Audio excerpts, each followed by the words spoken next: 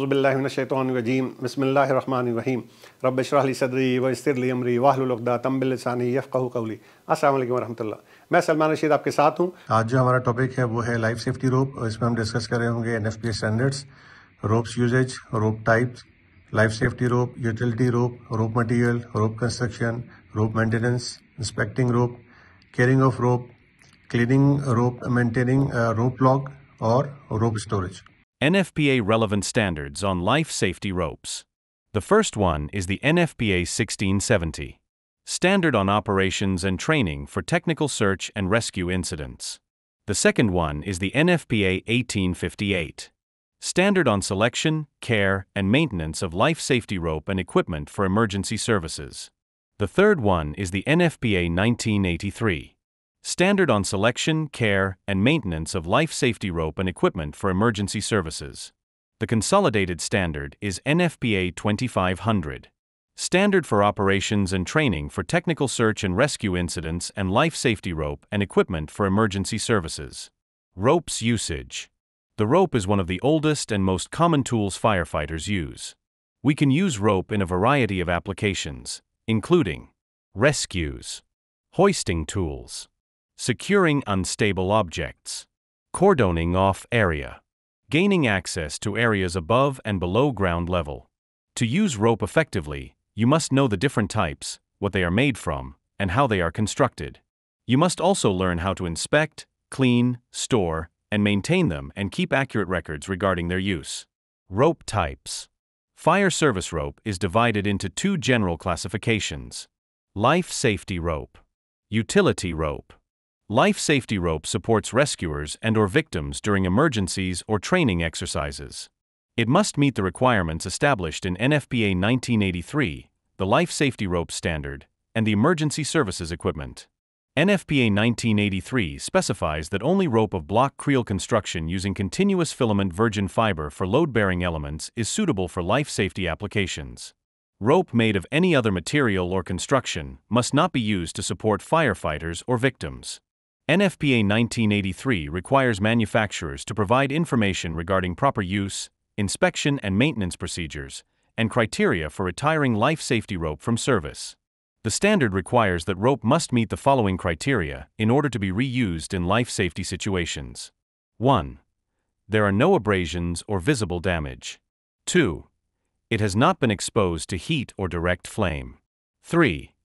It has not been subjected to any impact load. 4.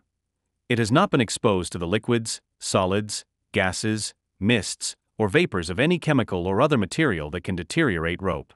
5. It has passed an inspection conducted by qualified personnel. A rope log must be kept for every life safety rope.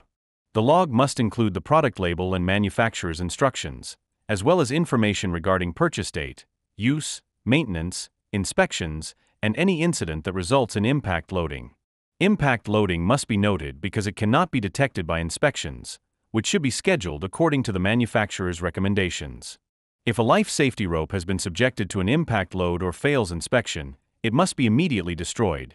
This means it must be altered so that it cannot be mistaken for a life safety rope and unintentionally used again for that purpose. One option is to discard the rope altogether. Another option is to remove the manufacturer's label, cut the rope into smaller lengths, and clearly mark it as utility rope. Life safety rope that has been converted to utility rope is referred to as downgraded.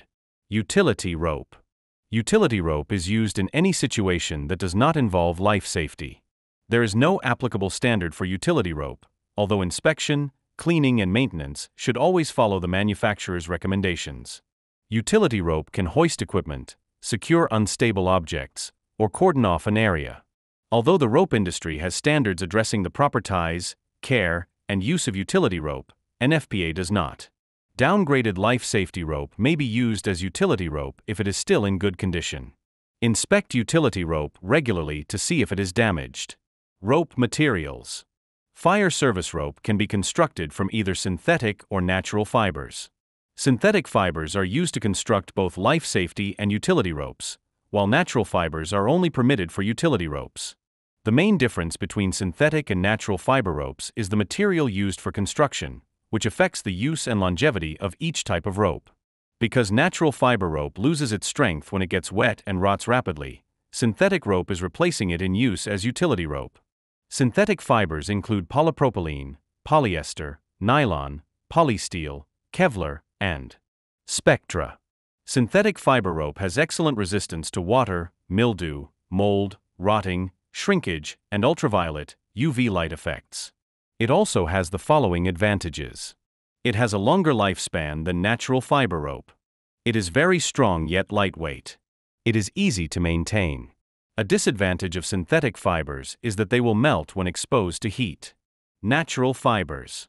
Most natural fiber rope is made from plant fibers such as manila, sisal, and cotton. Natural fiber rope has the following advantages. It is resistant to sunlight.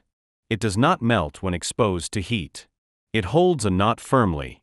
However, it has the disadvantage of being prone to mildew and mold. It also deteriorates when exposed to chemicals and burns when in contact with embers or open flames. Rope construction.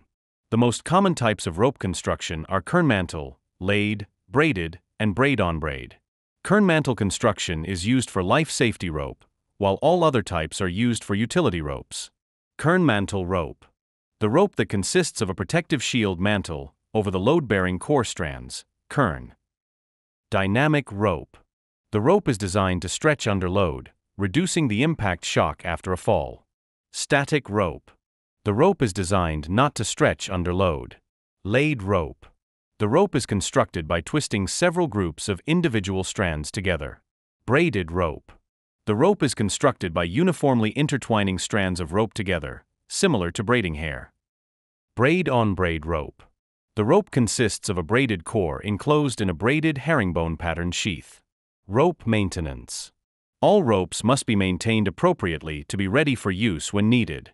It must be adequately inspected, cleaned, stored, and cared for, and a log must be kept that records its use and maintenance history. Skill Sheet 811 describes the procedures for inspecting, cleaning, and storing a rope. Inspecting rope.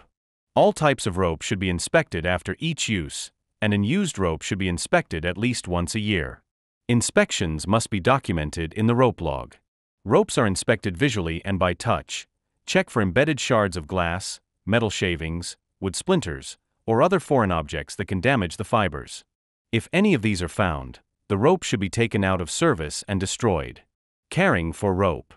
Synthetic and natural fiber ropes can be easily damaged if not adequately maintained. 1. Avoid abrasion and unnecessary wear. 2. Avoid sharp angles and bends. 3. Protect ends from damage. 4. Avoid sustained loads. 5. Avoid rust. 6. Prevent contact with chemicals. 7. Reverse ends of the rope periodically. 8. Do not walk on rope. Cleaning rope. After use, visually inspect the rope to determine if it has been contaminated or soiled. If so, use a stiff bristled brush to remove loose surface debris and grime. If additional cleaning is needed, follow the manufacturer's instructions. Maintaining a rope log. When a life safety rope is purchased, it must be permanently identified. A rope log must be started throughout the rope's working life. Dates for all uses, maintenance, and inspections are entered into the log. This information helps determine when the rope should be removed from service. The log should be kept in a waterproof envelope and placed in a pocket that is usually sewn on the side of the rope storage bag. Rope logs are not required for utility ropes. Rope storage.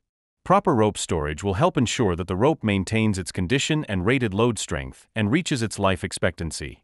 The rope should be in a clean, dry, unheated area with freely circulating air currents, whether stored in a fire department facility or on an apparatus. All rope must be protected from the weather, stored out of direct sunlight, and kept away from chemicals, fumes, and vapors. Ropes should not be stored in the same compartments as gasoline-powered tools or fuel containers. The best method for storing rope is to place it into a nylon or canvas storage bag. The bag makes the rope easy to transport and protects it from abrasion and contamination.